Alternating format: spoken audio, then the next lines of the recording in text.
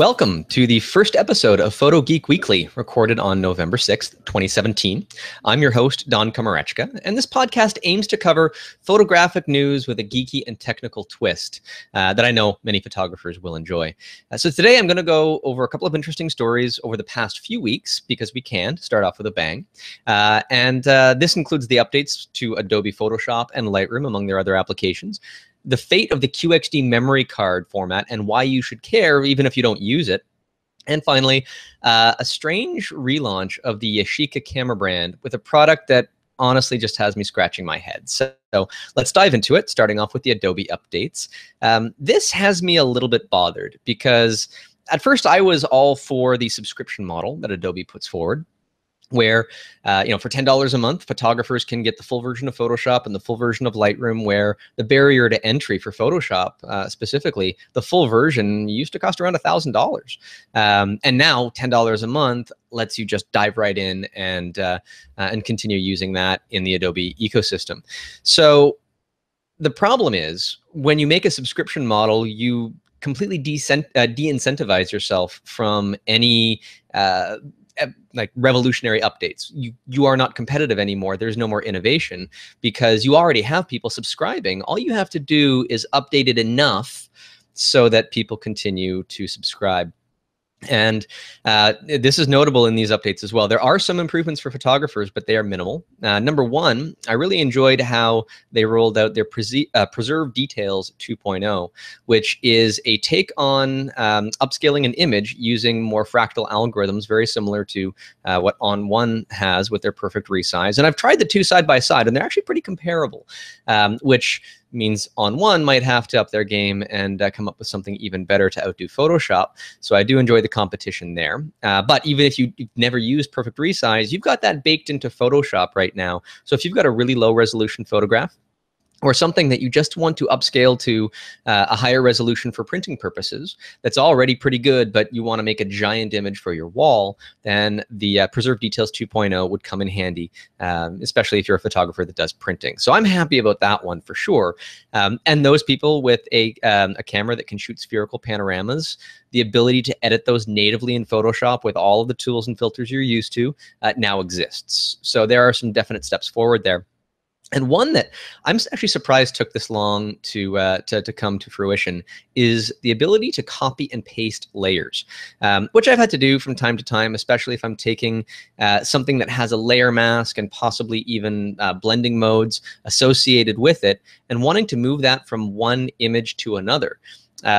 Previously, I would have to break out a window from the main flow of all the Photoshop tabs, and once it's separated, I can drag that layer onto another image in a different window, and that would effectively copy and paste it, and then I can reposition it. But now it's as simply as making sure that there's no active selection and go copy and paste on the keyboard. Command or Control C and then Command or Control V will very easily copy the layer, all of its attributes, a layer mask, everything all just goes immediately to the new layer. It's fantastic. It's easy. I just don't know why it wasn't there before. And there's also a lot of small stuff under the hood, font stuff, selection stuff, including improvements to the AI algorithm. Adobe calls it deep learning, but the artificial intelligence algorithms for better face detection in face-aware liquify. So some great improvements there. But I'm left a little bit disappointed. Again, the subscription model doesn't help me create something better. The tools are more efficient, sure. But even from a time standpoint, how much time it takes me to save a file, it's still the same for the very large files. And for a reason why I can't put my finger on it, why it hasn't been done. If I want to save multiple files at the same time, I can't. If I hit the save button, one will finish, then the next one will pick up, and the next one will pick up. And it seems like something that's very easy to be multi-threaded, and it's just not there. I've studied software development to some degree, and I know how complex software like Photoshop is, but this seems like a really easy time-saving fix for people. Even I can't save the same file twice. If I wanted to save a a master high resolution version of the file, and then while that's saving, make a lower resolution version as a JPEG using the traditional file save mechanism. It will disallow me. It'll say a save operation is already in progress, even though I'm trying to save to a completely different file. And the file saving process is single threaded, which from a bit of research that I did, I understand that some of that can be multi-threaded, especially if I'm saving an image as a TIFF with zip compression. That can take a long time if I'm dealing with a very big file. And I look at my CPU usage, and it's just a single core, and I have multiple cores. Photoshop just doesn't use them. So there is some fundamental stuff in Photoshop that needs fixing, which thankfully, if we go into Lightroom, some of the fundamental brokenness of Lightroom has now been addressed. And in the newest version, Lightroom Classic CC, as they're calling it, is no longer broken as much as it was. Previously, I couldn't even use it anymore, and I was actively seeking an alternative. I hate to say that the best new feature in a product is the fact that it's no longer broken. I don't agree with that as a strategy, but it's now usable again. The time to switch from image to image, especially if the images had a lot of local adjustments to them, was between 10 and 30 seconds in some cases. It got so bad, I even opened up a new Lightroom catalog, which would allow me to quickly go through a new import, and then I would take that information and add that back into my main catalog once I was done. Now I don't think I'll have to do that anymore, which is great. Beside those performance issues being addressed, and some people are still having bugs and other problems that they need to sort out, the only new thing that I can even talk about is range masking. And this I brought up to Adobe. There was a Q&A session many years, I think it was 2012 or 2013. And there was a new release of Lightroom that was just coming out at the time. And I asked a question that I thought was a pretty simple one, and it was well answered at the time. I asked Tom Hogarty and the team, is it possible, is it technically possible for you to have hue, saturation, and luminance adjustments associated with a local adjustment, whichever local adjustment it would happen to be? Because that's one of the things that I kept going to Photoshop for, to use the hue and saturation adjustment that allowed me to do that as a layer mask. And at the time, this is 5 years ago, they said, no, there's no technical reason why we can't do that. And then subsequent versions of Lightroom never included it. And now the range masking feature is a pretty novel way of introducing that, either based on color or luminosity, to a specific region that you can pick with the eyedropper to choose the colors that you want to affect. So we have that now, finally. And I know that I will find some way to use that in my workflow as time goes on.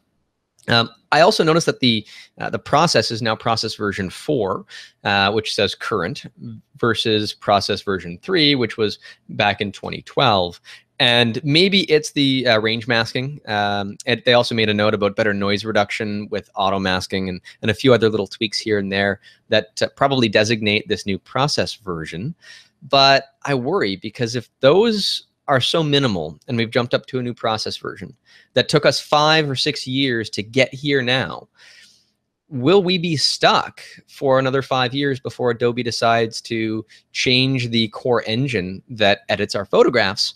Or will it be a quicker succession, maybe 2 or 3 years down the road? I think the answer to that comes with the competition, because if you have, and I know that Capture One is great, Luminar, they've just announced a digital asset manager that is looking very, very promising. Heck, there's even Corel Aftershot Pro, which I haven't personally used myself, but I know some people that talk about, and they say, you know, there's not a big user base here, but it's a great product in terms of software that can manage my catalog of images.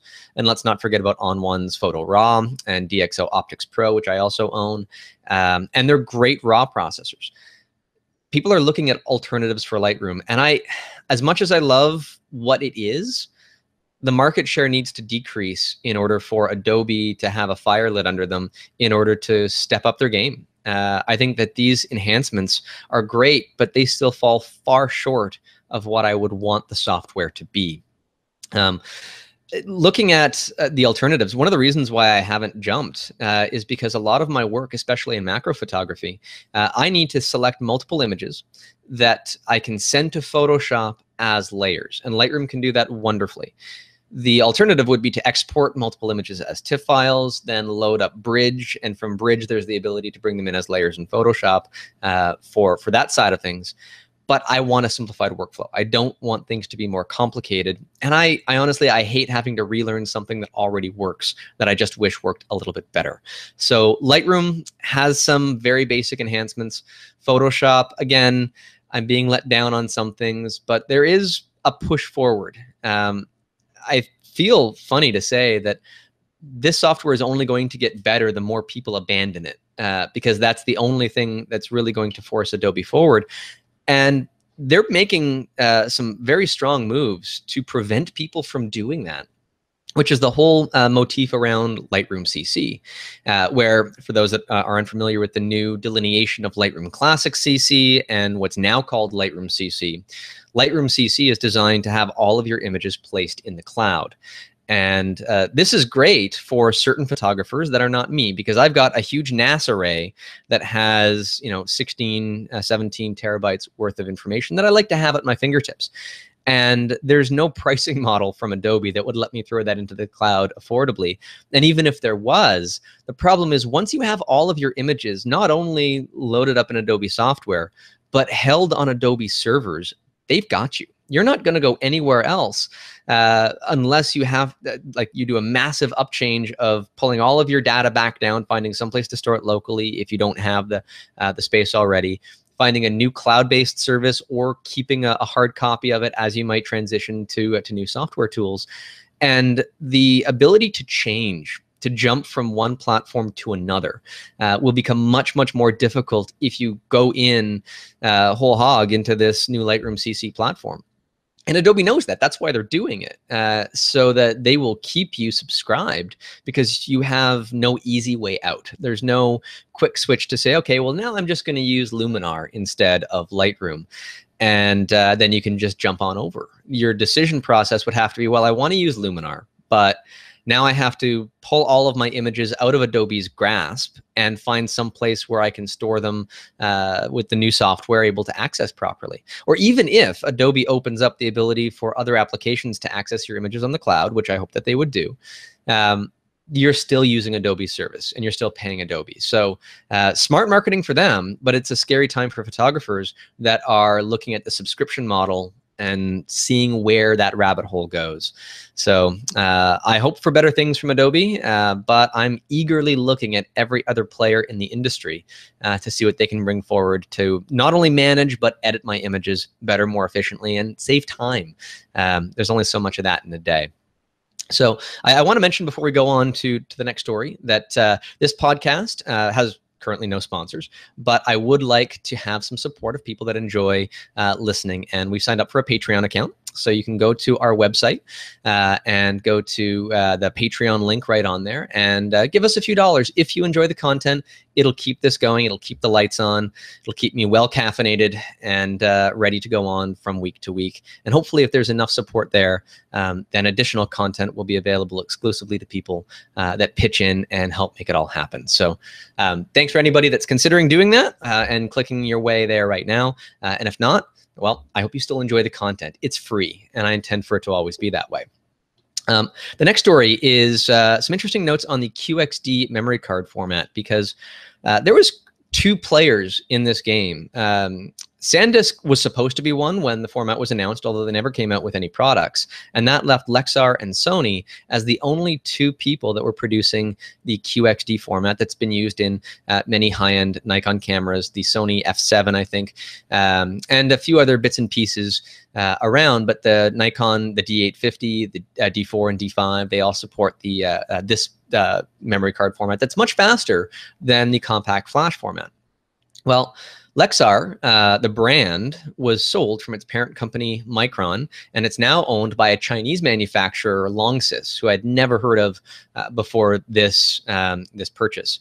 So there were rumors that the format would be dropped from Lexar's lineup, and for a short period of time it was. It's now back, and they are stating that there was some packaging issues, and they will be back on the market very soon. Which is interesting because it made me look at the competing cards, the successors to the compact flash card, which is a really, really old format. The UDMA 7, I think, compact flash card format was finalized in 2010, so that's 7 years ago. And that's the fastest compact flash card you're going to get. That maxes out at 167 megabytes per second. So you'll see cards that say, you know, we get up to 160 megabytes per second on compact flash. You're never going to see a card that can state a number higher than that. That's the maximum for the format. And so we needed to find successors to that using some more modern technology.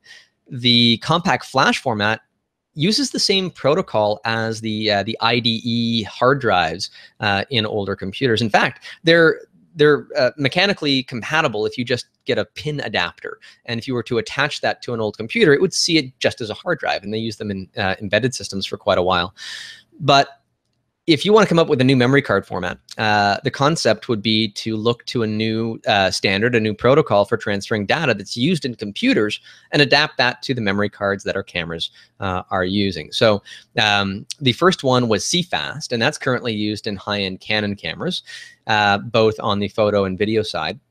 And CFast cards use the serial ATA protocol that can go up to 600 megabytes per second. And you'll see that the memory cards on the market right now are hitting very close to that. They will label 500 and something megabytes per second as their maximum throughput. And I'm sure there's a little bit of overhead with the transfer of that data that prevents it from getting a little bit higher.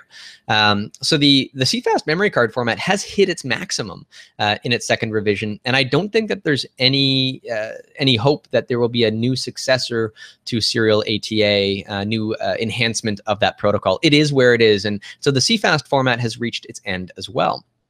QXD cards, getting back to that topic, use a different protocol. They use the PCI Express bus, which is much faster. That maxes out right now at around a gigabyte a second. I don't think the cards are quite there yet, but the protocol maxes out at that bandwidth. And so that's more than enough for today. But how can we push forward? Because the next format is going to come out, and I don't know if the QXD format is going to be long for this world either. All of these formats that I've just mentioned, if we need more bandwidth than a gigabyte a second, and who knows when that time might come, when we're shooting rapid fire 100 megapixel images or shooting 8K video, this becomes a very real thing within the next 5 to 10 years. And the next format is CF Express, which is also a compact flash successor. It uses the PCI Express bus, just like QXD does, but it uses the NVMe protocol to do so, the non-volatile memory express, which is what the highest end desktop SSDs attached in a slot are going to be using right now. And the current format is up to 2 gigabytes a second, with potential, as you open up more PCI Express lanes in future revisions, to be 8 gigabytes a second, and maybe even more than that. And that is a growing standard. That's an active, pursuable standard that is on the cutting edge of computer technology. The problem is the lead time between a standard being announced and available and it being integrated in a product is often 4 or 5 years before the first commercial product is available. Delkin is making CF Express cards, and they're the only one. The first reader for that format only comes out in December of this year. And if a product manufacturer like Sony or Nikon or Canon that have been adopting some of these newer formats wants to use this, the product has to be in the early stages of the design pipeline right now. And so who knows how long that's going to take to come to market. So we are at a bit of a crossroads here where the new next-gen standards are actually quickly becoming obsolete because they have hit their maximum throughput. And the newest standards in CF Express, well, we're not quite there yet either. So it's interesting. I've got CFast cards for my Canon. I've got a 1DX Mark II. And they use that format, and I think it's 540 megabytes per second, which is more than that camera ever needs. I can shoot RAW and hold my finger on the shutter button, and it won't fill the buffer. It'll fill the memory card first, which is great. That's where we want to be, and we want to make sure that the formats live up to that moving forward, because who knows what the next camera is that's 2 or 3 times the resolution at the same frame rate. Will it keep up as much? Probably not, unless the bandwidth goes up on those cards. So long story short, QXD cards are still being manufactured by Lexar and by Sony, but to the future, because the next formats are getting really exciting when CF Express comes out. We're probably going to see that in about 5 years in those higher end cameras. So something to look forward to at the very least. So from the cutting edge of technology, here's an interesting story. The Yashica brand, which is also now owned by a Chinese holding company, they've decided to bring the brand back with they call it the Digifilm Y35 camera. And this caught my attention almost with a bit of a facepalm, because they're bringing this 14 megapixel digital camera that, in order to change the settings of the camera, you have to open up the back of it like a film camera, load in a canister that looks like film, that is going to change the camera settings to be a different ISO, to make it black and white and grainy. There's some unusual blue mode that they have on a new module as well. And the camera itself is very simple. It's got a mechanical,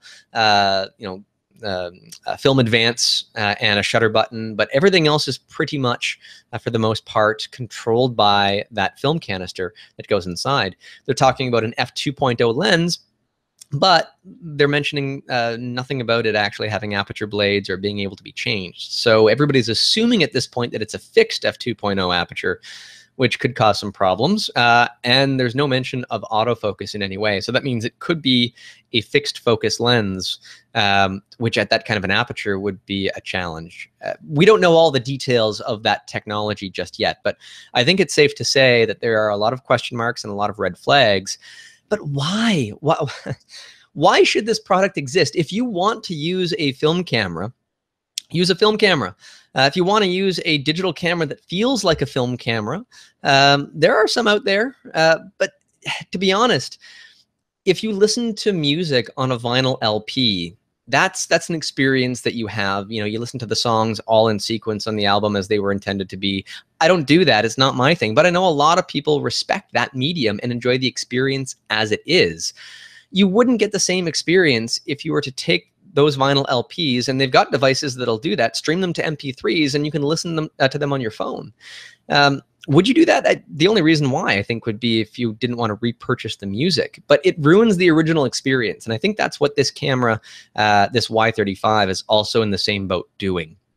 And it's funny because the DX encoding format, which is the little electrical contacts that you would find on a film canister that would tell the camera what ISO the film was and how many frames you were able to shoot on that roll. And I think even something about the latitude that the film had was all programmable on that little canister. That came out in 1986. This is not exactly new technology.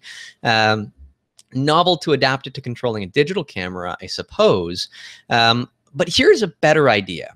If you have an old film camera and you want to modify that to take digital photographs, there's actually another Kickstarter campaign out there at the moment called I'm Back, and I'll make sure that there's a link in the show notes to this, that basically creates an attachment. So long as your camera has a removable back on it, it places a focusing screen over the film plane, and then uses a Raspberry Pi and a camera to take a picture of the focusing screen.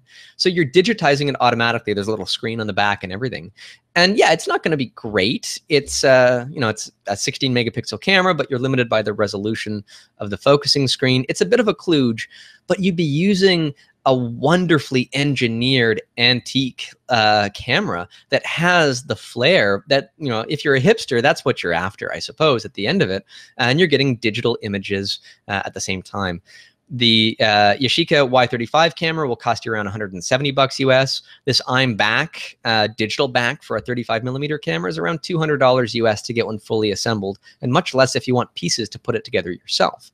So there's a few interesting ideas out there that kind of keep the nostalgia alive. But then I'm left asking the question, why don't you just shoot film? Because there's a lot of, there's more film emulsions coming out on the market every day. In fact, Russian company Silbera currently has an Indiegogo campaign, and they're crowdfunding new black and white emulsions. They got about 6 or 7 different films out there with lower ISOs. I think the highest is 200, and very, very high detail. Some panchromatic, some orthochromatic. The latter having no sensitivity to red, which is important for some purposes. And black and white film development at home is simple. It's easy. I've done it a number of times myself, and it requires very little investment in terms of equipment, just a bit of time, and then scan it. Heck, I've even built an adapter. I don't have it handy right now, that I can screw onto the front of my macro lens that will hold the sheet of film, or the frame of film rather, at exactly the working distance on my macro lens at 1:1. And I can take a photograph of that against my computer monitor displaying just pure white. And now I've got a digital version of that I just have to invert in Photoshop if it's a black and white, or whatever software you're using. And then now it becomes part of my digital workflow without me having to invest even in a scanner.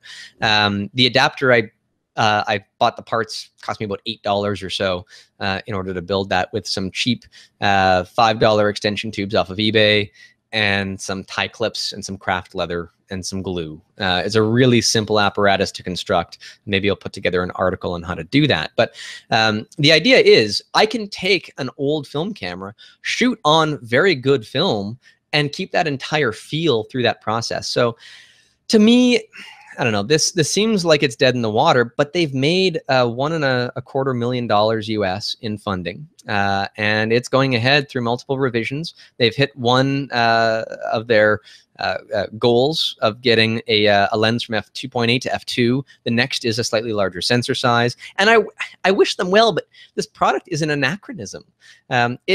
It is something from an old time that is trying to be new and interesting, but we have so many other ways, especially for the cost, $170 US.